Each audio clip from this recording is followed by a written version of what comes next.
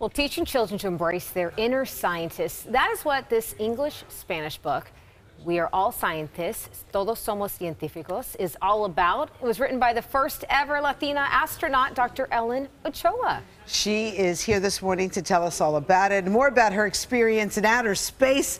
Dr. Ochoa, nice to have you here. Thank you. It's such a pleasure. So the first time you went into outer space, 1993, Yes, right? yes. What was that like? Fantastic. You know, it's an experience like no other, and viewing the Earth from space is, you just never get tired of it. And trying to figure out how to live and work in an environment where you're floating and everything is floating, it's a real experience. So what was it like as a Latina to break the basically atmosphere's glass ceiling? Well, you know, while I was in space, totally focused on the mission. It was a science mission. We were studying the Earth's atmosphere. But once I did get back, I had a lot of invitations to speak at schools, a lot of them with high Hispanic or Latino populations.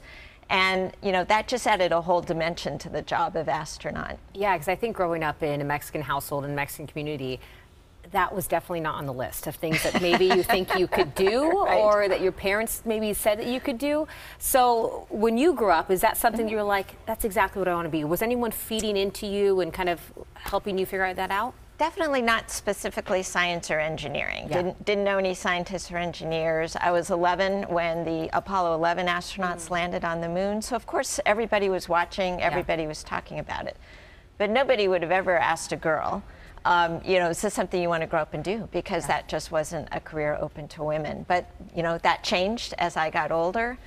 Through my interest in math, I decided to check out science when I was in college, and that's when it changed. And I think this is what the book does so well, is that it explains every single science background, from biologists to meteorologists. Right. And how you say that in Spanish is actually very difficult. Meteorologos. There you go, Mike. But I love that you can kind of show every single background, and, you know, this is the path that you can take in science in Spanish and in English. What's the feedback you've gotten from it? Yeah, well, what I really wanted to try to get across was that children naturally wonder why and ask questions about the world around them, and that's exactly what scientists do.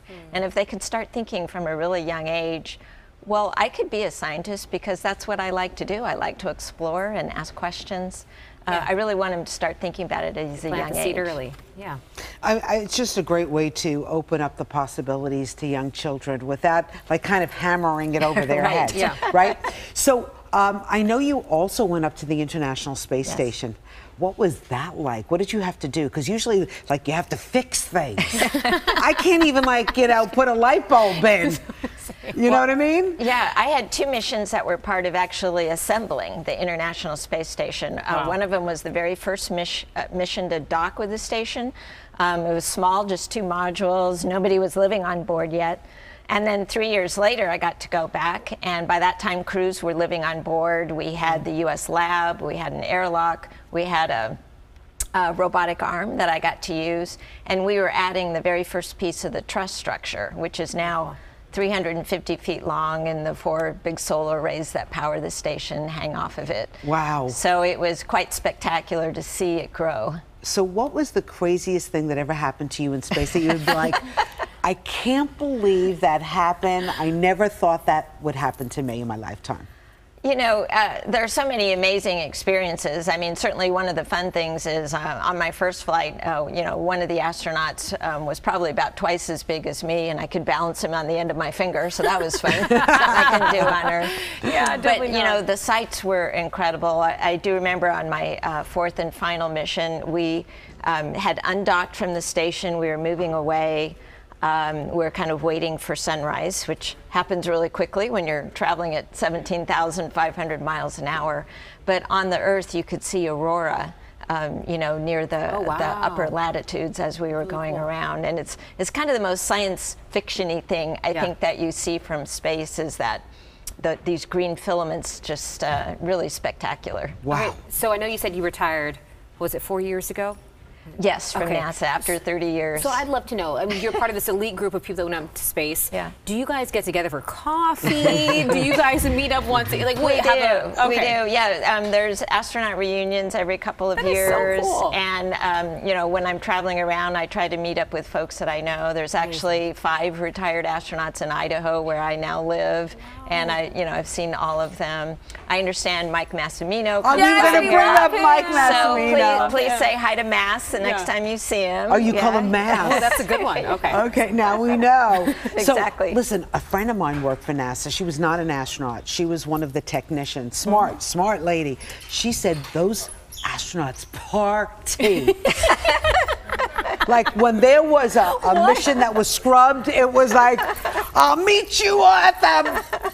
Tell the truth. Well, it kind of depends if you're still in quarantine or not, right? Oh, okay. Because, like, if a mission gets delayed or scrubbed, something happens or weather. If you're still in quarantine, you can't really be around any other people.